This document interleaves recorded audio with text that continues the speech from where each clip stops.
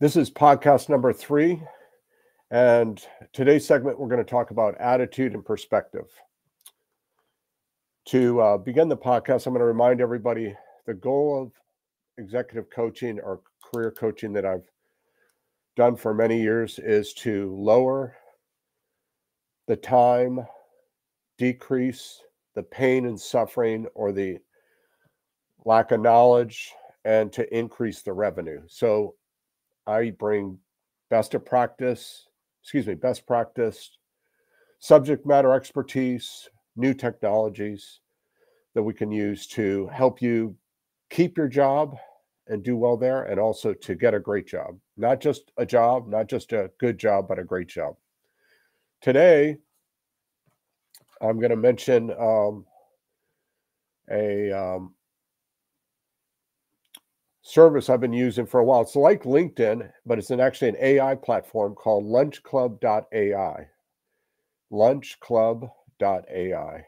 And what it does is it is actually, and it's been around for a while, and it matches you up kind of like a Tinder for business discussions. And what I do is I was one of the founding people using it. You have to be referred by it. So any of you that are interested in it, please send me a message, and I can refer you to it. You can refer as many people as you want, but it's kind of referral based. But it allows me to talk to up to 3 people a week that are in common interests that I have. So my settings are in the Washington, D.C. metropolitan area. That's where primarily a lot of my coaching has occurred. And more like topics that I'm interested in. So you can pick more business-related topics. So that leads me into what I was going to initially, instead of talking about the attitude and perspective, I'm going to start with 3 conversations I had this week. And they were all related to lunchclub.ai. They're all prearranged, kind of like a scheduler. I don't know if you've used Calendly. It's like Calendar, but with Calendly. And that schedules times for you. So Lunch Club has a similar thing. So I had 3 calls this week. And the irony is my profile shows that I'm a coach for career transition. And so almost everybody who links with me and wants to talk to me has questions about coaching, some element of coaching, and not just coaching, but actually trying to get a job or how to change jobs.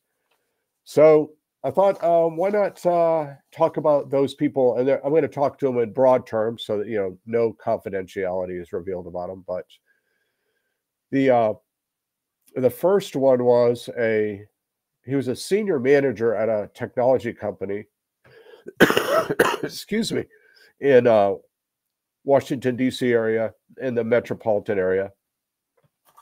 And he was interested in becoming a chief technology officer or CIO. And he basically asked, well, I'm really trying to do this. And he really didn't have a plan. So I suggested it to him pretty simply, like a lot of people have a job they want, and they think by working harder or getting better at their craft, they're going to get the job. That's probably 20 or 30% of it. 70% of it is actually knowing about the job you're going for. So in his case, he wanted to be a chief technology officer of a small company with, say, 200 to 400 employees in the space of Washington, D.C., which would be primarily defense contractors, government contractors, service companies. So I recommended him to find some meetings where they meet and go attend them, even though he's not at that level yet. I mentioned going on LinkedIn and having conversations with people that are doing it now.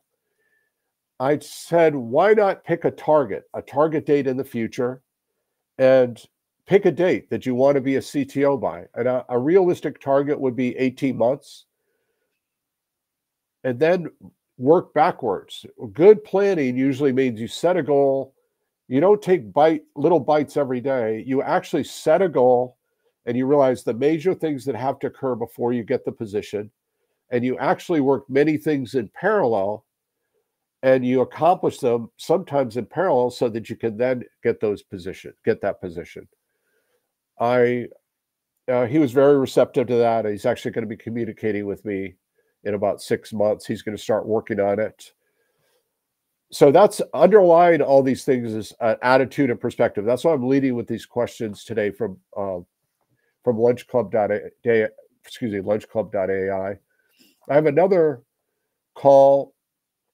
It's with a professional. Actually, is a professor at a university in the South, and he teaches at a university, but he wants to, because of the schools getting smaller and they're not getting as many writing classes. He's a writer.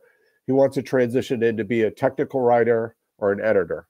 Already, he edits a book like for 10 or 15 years that a successful author in the U.S. So he's been an editor for a while. So he actually had to take a job as a customer service representative to make ends meet while he was as a professor, because just to make money. So I just did some research on it, and I've hired technical writers. I've helped technical writers. I've helped editors get jobs. I've helped proposal writers get jobs, directors of proposal management. So he has a specialty in a couple of different industries. And I said, well, reach out to technical writers in that area, in that industry on LinkedIn. Have a conversation with, go see him in the region. He's in the South near Alabama and Georgia. Go meet with the people, go to groups with it. And part of it is he's been applying, and the same thing with the manager that wants to be CTO. They're applying and they're not getting any response. And so they think there's no opportunities out there. So the writer is going to start doing that. I think he has a great possibility. He needs to customize his LinkedIn and his resume to reflect the position he's going for and the industry he's going for. And then the third one was, I forgot what it was. I have a gentleman in Chicago who is a senior manager in an accounting firm, a Big Four firm. That's like Ernst & Young, PricewaterhouseCoopers, Anderson. I think Anderson Consulting, even though they don't have accounting anymore. But he's a senior manager and he wants to become a partner. So a lot of people, again, focus on working harder, doing a better job, and not working on, in this case, politics. And politics, I always say politics with a small p. Politics with a big P is like government politics, regional politics, like elections and stuff like that. But politics with a small p is knowing how to have a good relationship with your boss. That could be, I keep everything real simple. I say, what are the 5 things your boss wants you to do? What are the 5 things your boss doesn't want you to do? What are the 5 things that are the core of your job? And if you do all those things, and then if you can find out what are the 5 things your boss likes, really focus on that, and you'll be doing a good job. Your boss will think you'll be better than your peers that work for him. And if you're trying to get into your position of your boss or at that level, then don't envy the position. Go find people in the position and show yourself friendly, and you'll have friends. Go make friends with these people, show an interest in them, ask them about their background, what got them to their position, and learn from them what got them to the next step. It's not a crapshoot a lot of times. A lot of times people think, well, they just got so lucky they got the promotion. But the politics meaning where you're actually engaging in communications and relationships with people that are successful above you, if you want a job above you. And then a lot of times people are envious of one person that is the favorite of the boss. And I say, well, then go befriend that person. Find out why is he the favorite of the boss. And a lot of times it's little things. He stays late. He takes on rough projects. he goes, hits golf balls with them once a week. Whatever it is, it could be just being available. I work for a great woman in Washington, D.C., and she never wanted you to talk for more than 2 minutes. She was a director, very busy. She had 4 boys under the age of 12. She's being a mom, and her husband had a job. And I just knew she didn't mind me asking about her boys and what sports they were playing and what they were doing. And I was very responsive to her. When she texted me, I immediately responded, or she emailed me. And I always had a good attitude. I always asked her if there's something I could do. And I wasn't any more work than anybody else to do. It was just being aware of the pressure she had in her life, and not like focusing on me, but focusing on what she needed. So that was the main thought. Those are the 3 people I talked to this week. It was actually very enjoyable. Now I'd like to talk about attitude and perspective. I call these the silent, probably the silent things that hurt people the most when they're looking for work or trying to do better at their job. It's many, many years of talking to people about the obvious things. They want to know how to make their resume better, how to make their LinkedIn work, how to network, how to get in front of people, how to apply, how to interview, how to negotiate. But throughout this process, I call the silent one, the one that nobody ever thinks about, is having the right attitude and having the right perspective.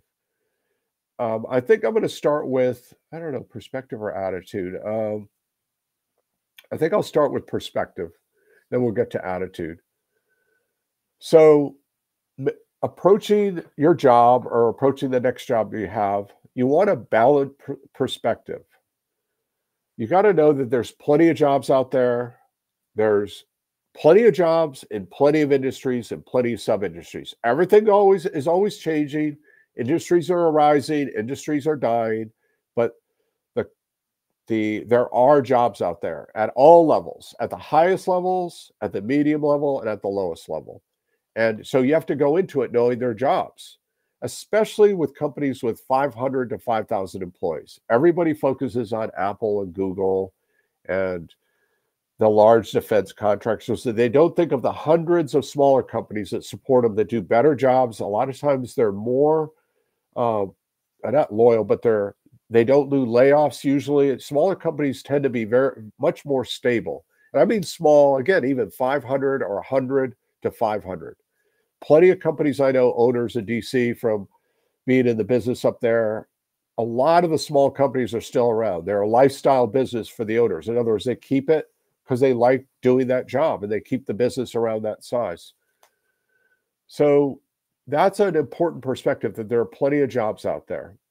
You really need to be quick to listen when you're talking to people about jobs and talking to people about opportunities. A lot of times people want to talk about where they're going through, where they are, but really it's about the people on the other side that have the positions within the companies, and you want to hear what they say so you know what's going on. So I call it, you have to be positive and quick to listen. Have a positive attitude. Nobody wants to hear about what went wrong, how it's going wrong. It's really, in all aspects of the communication, it needs to be positive. Why do you like your company? What's going on? How did you get your position? I love the school you went to. How do you do that having 2 kids at home? How do you do that commuting all the time? Try to be upbeat about questions. Perspective also is, you need to talk to hiring managers and decision makers, not recruiters. Recruiters don't have any time. They have very specific jobs. They're very busy. The better ones know exactly what they're looking for, and they'll be polite a lot of times, but the hiring manager and the decision makers, especially if they're, I call it people like me, if they are, like, I'm an engineer, I was an engineer trained, I was a naval officer, I did program management and project management for the government. So I would go find other people with Navy background, with engineers, or work for engineering firms. I would go find these people and talk to them and ask them questions about opportunities, about what they know. They're the ones you want to talk to. Most people need to think about three things: how you see the working world, how the working world sees you, and how you see yourself relative to the working world. So if you have a healthy perspective, knowing the working world needs project managers that are ex-Navy guys in certain areas, certain parts of the country, I'm not going to go up to Niagara Falls, New York, and say, wow, I can't get any jobs up here. They don't hire Navy guys here. Or go to, I don't know, to Crane, I don't know where, Indianapolis, and say, well, they aren't hiring ex-Navy guys here. You're obviously going to need to go where the industry is present in a Navy city. I'm in Virginia Beach in a Navy city, in a place where they have a large naval facility or a defense facility. So know how the working world sees you. Know how that's seeing the working world. Make sure you are presenting yourself well. How's the working world seeing you? Do you present yourself well? Do you have a positive attitude? And how you see yourself. Know your skills, know how to communicate your skills, have a good attitude, know how that relates to somebody trying to find somebody to work for them. Most people don't know their industry or details about their industry. Most people don't know about their sub-industry, the sub-industry they work in. Knowledge in that is critical to really be able to change jobs. And most people change jobs everyone changes job between 2 to 5 years, like clockwork. You can set a clock by it. But most people come up on that time with a lot of anxiety and fears because they haven't done the homework, that just a little bit at a time, and you would be ready for it. Every company, one of the things perspective-wise, most people, again, every company has 8 components. Those components are, or I don't know, I might miss one of them, but basically, just like if you think of, my friend had this limo business up in outside of Baltimore called Tip Top Limousine, and he was the owner, but he had the core business of a limousine business is their drivers. So that's important. For a defense contracting business, it's the analysts and the people that support whatever the defense contracting business is. For an accounting firm, it's accountants. So if you're an IT guy or an IT woman or network person in a accounting firm, or if you're a accountant in a defense contracting firm, or you're the accountant in the limousine company, you're not going to be the top priority. You're probably not going to get paid the best. You're not going to be the most important person. So a lot of times when you're in your career, you need to make sure what kind of firm it is. Plenty of people I've coached have been in large accounting firms or large consulting firms, maybe in technology, maybe in certain areas, and they weren't compensated real well. And that industry, just like the large finance companies, Capital One rewards technology and it rewards finance people. So they're always going to be the ones that get promoted. They're always going to be the ones that make the most money. So this is pretty much the same in every job and every position. So that's one thing you need to think about. It's not critical, but something you need to think about. Know where you are today. This is all perspective we're talking about. Know where you are today. Do you need a job? Are you looking for improving your job? Are you looking to move or relocate? Are you looking for a career change? Are you looking for an ideal job? Are you looking for a dream job? Are you looking for a little better job? You have a job and you want a little better job? You're looking for a good job? You're looking for a great job? Most, when people are looking for work, need to know your situation so you can communicate your situation and actually plan it out and think through the steps you need to do to get that. Let's see. One of the things I'd like to talk about perspective. Oh, actually, I'm going to move into, let's see. Let's talk about this. I have a great story. I am the master storyteller.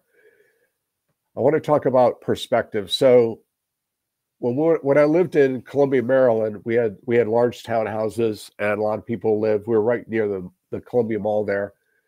And a couple moved in with a young child, and he was a financial analyst.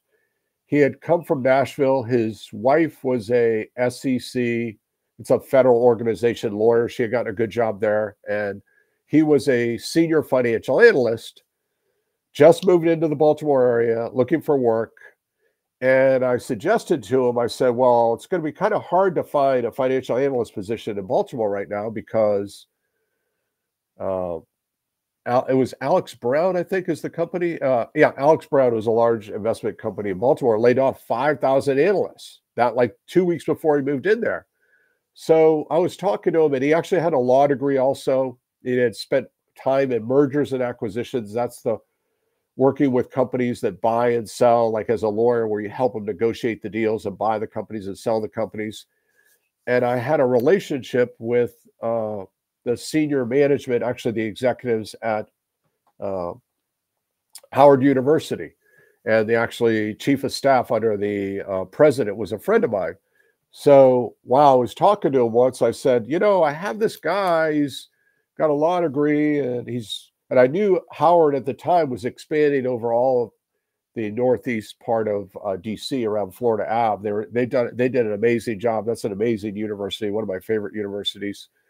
And so he ended up connecting him, and he actually worked with him for the university to help do merger and acquisition related to businesses and properties that they were buying up in the north east part of Washington, D.C. And the interesting thing is he had many skills, but he was saying, well, I need this kind of job, but you have to know the territory, what's out there, where is it? Is the economy down in this area? You might not be able to get a job there, but you might be able to get something else because of your skill set.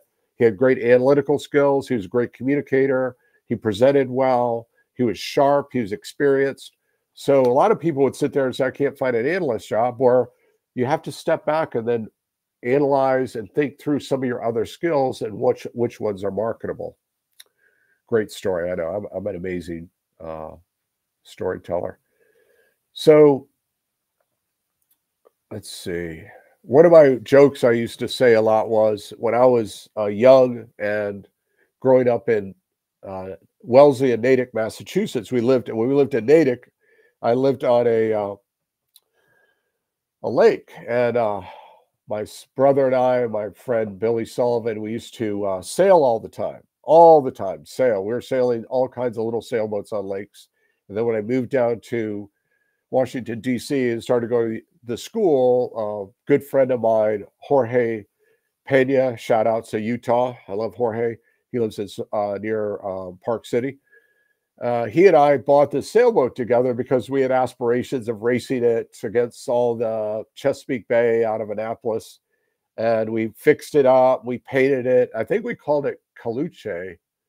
I think it means ghost ship in Spanish. And we painted it on the side. Well, we got out there to race, and it was sinking because we had painted it. It was wooden. We thought we had sealed it. But as long as we were moving fast, it wasn't sinking. Anyway, there was, again, Olympic racers in Annapolis. And we were like engineering students sailing a sailboat one half a day, once a week on the bay right there. It's about an hour and a half drive from DC, and racing. And we ended up losing every race. Every race we were way in the back. And we were like, we had read about it. We knew what kind of boats, but again, you had race teams there that were sponsors. They had the top technology, top gear. They would just smoke us. So eventually we just decided to sail around all the time just for fun. And we never raced again. I think we only did 2 races. So here we had aspirations of placing with the best racers out of Annapolis. And we hadn't done our homework. We didn't have good gear. We didn't prepare. We didn't spend the time doing it. We were kind of landlocked in DC. There's a river there, but you really can't race or sail there. So you have to manage your expectations and manage your things. We handled it well. We just decided, oh, we're not racing anymore. We realized we were sinking at the start because you have to start the race, a sailboat race, you start real slow, we'll be sinking, and we had to keep moving or it would sink. So anyway, I know another great story from Bob. Let's see. Let's talk about attitude a little bit. It's one of my favorite topics. And a lot of times I don't talk about it because people are very sensitive about this area. But someone with a great attitude is going to be positive. They're going to be listening. They're going to be attentive. And a lot of times I say they're diplomatic. So what does diplomatic mean? Because in DC, we have a lot of diplomats and a lot of parts of the country don't have diplomats. So a diplomat is someone who listens and can listen in their language. Like, and that they, when I was visiting a party at the Chinese embassy, and please don't, it's not a big deal. It was just a friend of mine was invited to the Chinese embassy before the Beijing Olympics. We went up there. It's a huge building. Went in there for this just a little networking thing, and they had Chinese. They did have Chinese food there. It was amazing.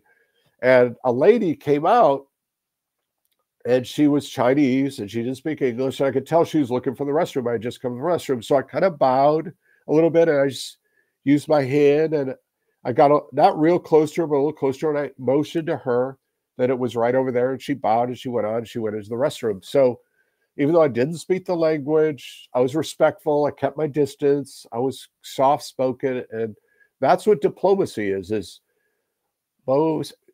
Everyone is worried about themselves when they're interviewing. If you actually are more concerned about the other person, then you won't be nervous. You'll be thinking about them. You'll be listening hard. You won't be thinking about your questions so much.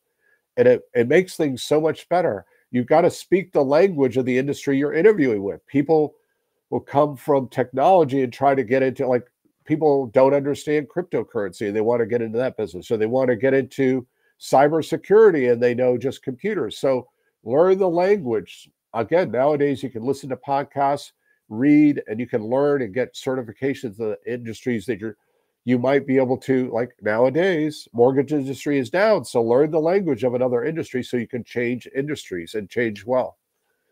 Be humble, but still aggressive. So I believe be diplomatic, know your industry, be professional. I'm not like professionally dressed. I'm kind of like, I don't know, dressed nice, like casually, but I always try to dress nicer when I'm meeting with people. But still be aggressive. You can still be humble.